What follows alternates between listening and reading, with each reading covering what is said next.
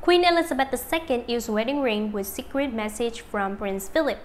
Queen Elizabeth II and Prince Philip will be celebrating their 73rd wedding anniversary in November 2020.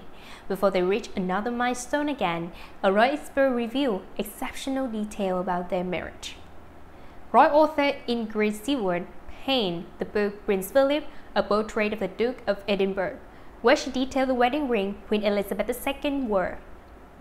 According to Seward, when Her Majesty and Prince Philip got married in November 1947, the Duke gave her a ring made of Welsh gold. The gold is the same material used to create Meghan Markle and Kate Middleton's rings. But aside from its hooping composition, Seward revealed the most special component of the ring. What made Queen's ring special?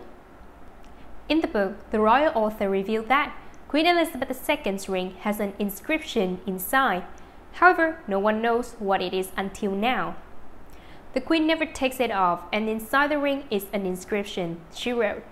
However, she also disclosed that only 3 people know what the ring says: Prince Philip, Queen Elizabeth II, and the engraver. Aside from the heartwarming move, the Duke of Edinburgh got also spared from any expense of buying the ring. The wealth of gold reportedly came from the people of Wales. Meanwhile, Seward also said that the prince repurposed Her Majesty's engagement ring. Queen's engagement ring. Prince Philip surely knows how to impress Queen Elizabeth II that he encrusted her engagement ring with several diamonds. The said expensive pieces came from the tiara of the prince's mother, Princess Alice of Battenberg. But before it landed on Princess Alice's head, the actual tiara has a stretching history.